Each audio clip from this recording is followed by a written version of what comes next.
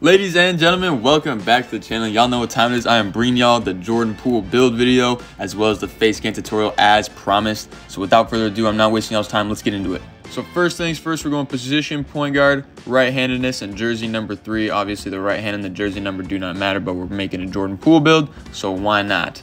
Now, for the body settings, we're going to go up to 200 pounds. We're going to take the wingspan up to 6'9", and the body type does not matter. I usually go compact, but you guys can do whatever you want.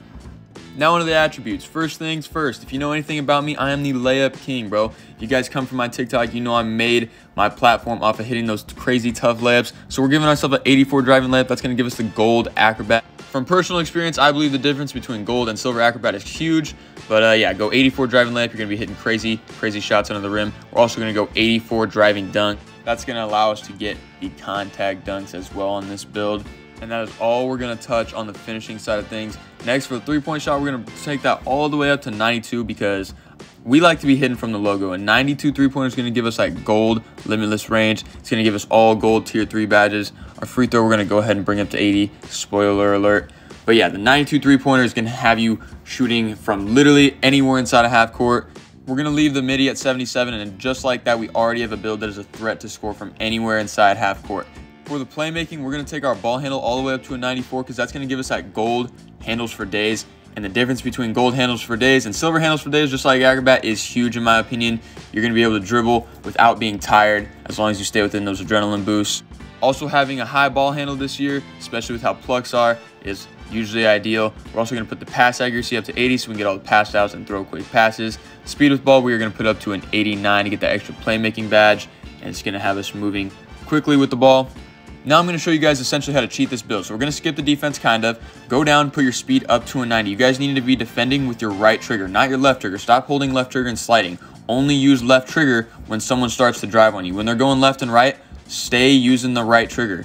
Now we're going to also put our acceleration up to an 85. That's going to go up to an 89 since we have Gym Rat.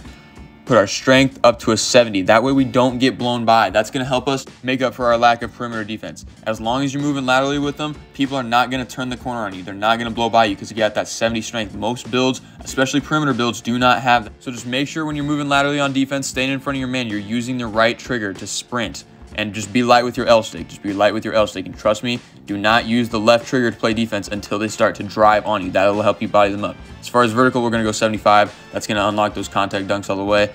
Stamina, we are going to take that up to 95 because the last 4 will be given to us with the Gym Rat badge. Now with 1, 2, or 3 attribute points left, just kind of depending on where you put them. It doesn't really matter where you put them. You could up your free throw a little bit more. I just gave myself like 1 more block, I believe. It doesn't really matter.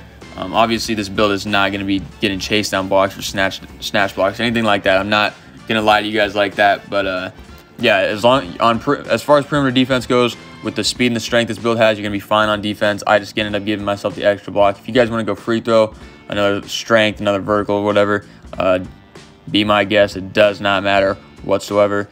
But yeah, that's going to wrap things up for the build side of things. I'm going to show you guys what takeovers I used here. I always go limitless range as my primary takeover because it makes it feel like logo 3s are just like a regular three-pointer. And lately I've been running pull-up precision. You can do whatever you want, but fading from the logo has been pretty satisfying lately, I guess. So yeah, as far as build comparisons, we're going to get Kenny Smith, Damian Lillard, and Darius Garland. We're going to get a 3-point shot creator as far as the build name. Obviously, there is a build name glitch out there I'm sure you guys know about. So yeah, you guys can do that if you want. But now I'm going to let the Facescan tutorial play. I'm not going to talk till the end of the video. So yeah, you guys enjoy.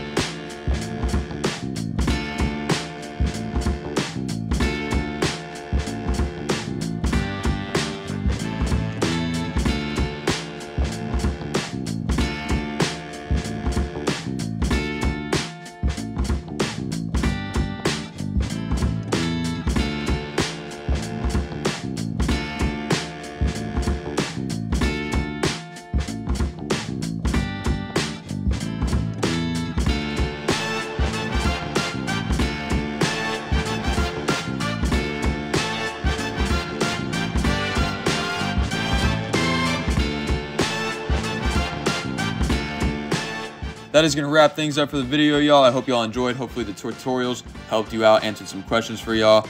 But yeah, please consider liking and subscribing. Go run up to TikTok. We just hit like 13.3K. So grateful for y'all. God bless. I'll see you in the next one.